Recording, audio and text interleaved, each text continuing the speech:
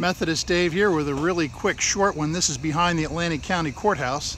In my courthouse video I showed you the sheriff's house.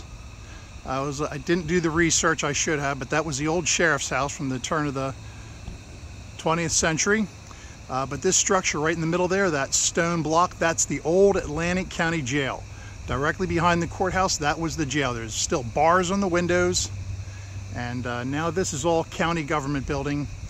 Police department and the like, and that's where they used to keep the prisoners. And this parking lot here used to be the county jail.